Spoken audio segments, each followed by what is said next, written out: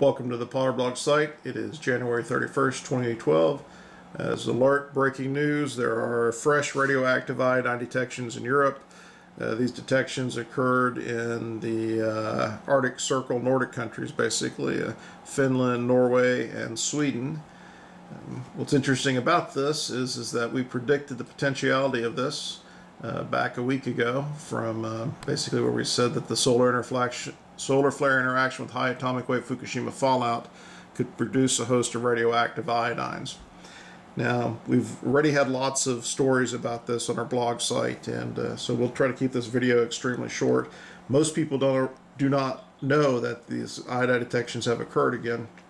What's interesting is that the winds were blowing from Russia into the Nordic regions, and if you go to our website, we actually have the news stories you can click on to read them.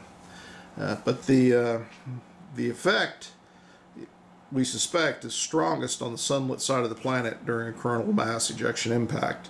This CME impacted, I believe, on January 22nd at 6 a.m. Greenwich Mean Time, which means it would have been daylight hours over Russia and down south towards Australia and New Zealand. The interactions are complex and they require solar protons or other solar particles basically impacting high atomic weight Fukushima fallout. So it's difficult to predict exactly where and when they would occur, but the magnitudes are proportional to the quantity and the number of protons that are hitting the Earth and the amount of high atomic weight Fukushima fallout in the upper atmosphere.